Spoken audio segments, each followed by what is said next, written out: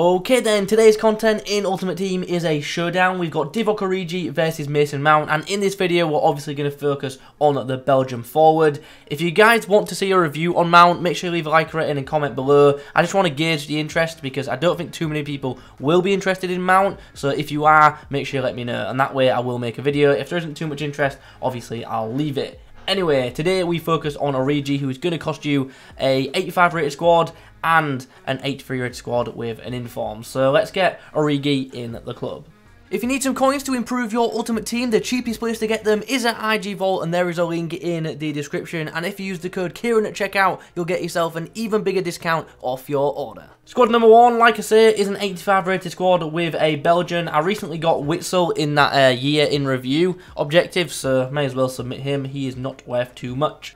And then for the secondary squad, we are just going to submit a full Premier League side. Everything untradeable once more, so it can go. And now we have ourselves a pretty good looking Belgian forward coming in to the club. And I won't lie, I do expect Liverpool to win this game. So I am presuming this card is going to end up being pretty damn good once, of course, it gets that boost. In the comments below, do you agree? Do you think Liverpool win, or do you think Chelsea will get the win? So this is the team he's going to play in, 4-4-2 Premier League / La Liga side. He's going to feature alongside the flashback Griezmann, who obviously dropped yesterday. Anyway, 4-star on this guy, love to see that. High, medium work rates 2, couple of traits, but nothing too crazy for us. But in regards to in-game stats, pretty good pace. In regards to his shooting, 90 ratings for finishing and composure, pretty damn nice. High shot power of 94, great to 95, sorry, great to see. Passing is a bit interesting. Obviously the short passing game is looking quite nice, long passing not so much, and the dribbling in some areas does look quite nice, but in others it looks good but not great, I think it's fair to say. But the main attraction to this card for me personally is the fact he's got such good pace, pretty solid shooting, and on top of that he's also got some decent physicals as well. So I'm hoping he's going to be a bit of a handful for defenders. For a chem style, I am straight away thinking, just by looking at the stats, I'm thinking, you know what? The dribbling definitely could do with a boost, so I was kind of thinking maybe engine, but then I thought, no, finisher, boost to shooting as well. Obviously the pace is already quite good, but with the finished chem style, obviously we make his shooting pretty insane, and we bring his dribbling up to a very good standard as well. So that's the chem style I'm going to go for. If you would go for anything different, do let me know in the comments. Well, eventually we'll get into a game, and this is a pretty interesting side. There is some really good players in this team, but there's also some pretty average ones, I think it's fair to say. So yeah, didn't expect this, but let's go. Nice play there from Griezmann. Puts it through for the Belgian. Keeper's off his line. Oh, gone for the dink. Oh, I thought the defender was going to get there, but it had just enough on it to beat the keeper, and we are level at 1-1. Nice. Oh, I tried to take on the man. I mean, we megged him, but just going to get through. I should have tried a ball roll instead. Griezmann to the feet of Origi. Gonna link up. Good bit of link up. De Bruyne into the Belgian, but sadly took a deflection. Nice. Mane inside. Strike. Oh, just didn't wrap his foot fully around that one. It's onside here. The answer is yes. Gets it across the box, and there we go. We are in front for the first time in this game. Belgian to Belgian, and we lead 3-2. Before the break. Just before the break. Oh, we almost got a fourth. Hitting the upright. Alright then, not a bad first 45. We were 1-0 down, then we were 2-1 down, but at the break we lead 3-2. Take ball from Mane into Origi. Oh, wow. I've got to give credit to Rodrigo there for getting to that. I think the Belgian might get the assist, but I'm unsure. Yeah, Rodrigo got the goal. I was worried it might get credited as an own goal, but job done. Great attack. Nice, good ball. Sweaty. Oh, and I've bottled. I should have chipped. My bad. Doesn't matter though, because following that chance, he has actually decided to quit. So how are we feeling about the main player after game one? Origi, how are we feeling? First impressions. He seems alright. He doesn't seem amazing. He does feel like he's one of them players who do feel a little bit heavy on the ball. He's not a terrible dribbler, even with the boost that he's got with the chem style. But yeah, it doesn't feel all that fluid, especially compared to Griezmann, who obviously is his striker partner. Game number 2, and we are up against Messi, Neymar, and Ben Yedder. The most surprising thing about this team is the fact that it's not flashback Neymar. Also, the teams tonight are really odd. What's happened? Oh, what a goal. How has Griezmann scored that? Chance. Oh, nice header initially. Forces a good save out the keeper, but bounce doesn't come to us.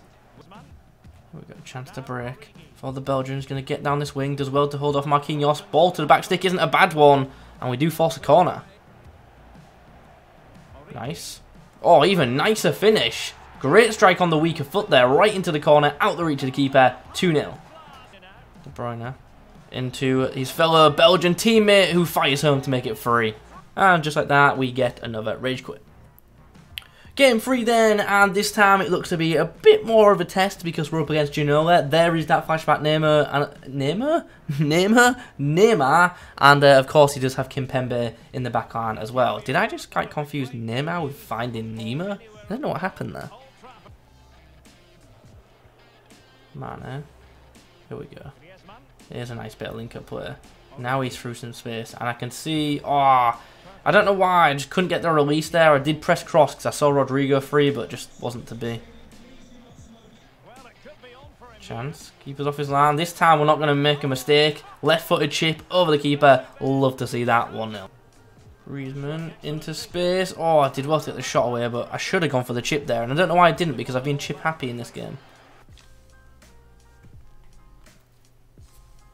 Okay, don't know what happened there. The game just like disconnected, so I guess we take that as a win. Alright then, game's done with the 87 rated Showdown Origi. What did I make of this card? I felt for the most part he's a good striker option for Premier League teams, but do I feel like he's a brilliant must-have? No, unfortunately, I do not. I just didn't like his like responsiveness, and also, as I say, like on the ball, he just didn't feel all that special. And he does obviously have a pretty big body type. I believe it's high in average. So yeah, you definitely can feel that in game, or at least I did anyway. So if or when he gets boosted, I would really like to see a big boost in that dribbling department, because that I feel would really help him out a lot. Anyway, aside from that, what is there to like about this card? Obviously the 4-star is great to see. I thought his shooting in general was actually, you know, pretty nice, especially in regards to his shot power. Good pace about him, and I did like those physicals as well. Definitely does make him a bit of a handful for would-be defenders. Also aerially, you know, he's got a good bit of presence about him as well, so definitely is a player that you can cross into the box for. I just felt his dribbling let him down a little bit. I know his dribbling stats are actually quite nice, but as I said, just felt a bit, you know, heavy in the game. And this does happen with some of the taller forwards and those with the bigger body types in Ultimate Team. It's something that we've had for a couple of years now, and we probably knew that was coming just by looking at the card at the start. In regards to his passing, I actually thought he was alright in that area, especially in the short passing department. Linked up well with some players around him, and actually racked up a few assists, which was obviously really pleasing to see. Through balls though, and long pass in general, as expected, isn't all that great. And then the next thing I want to discuss is the positioning, because this was just something that I found to be so hit and miss with this card. He was either in the perfect position or he was non-existent, and that honestly was just a little bit frustrating and definitely did, you know, affect my thoughts on this card. But yeah, as I say, if you need someone to score you some goals, this card could definitely do that. But I do believe there are just more responsive, more meta Premier League attacking options available in the game. But of course, if you're a Liverpool fan, I'd get this SBC done. If I was, you know, a Liverpool fan, I'd 100% be getting this SBC done just to, you know, have it. It's just that I support Arsenal and we really don't get too many SBC items.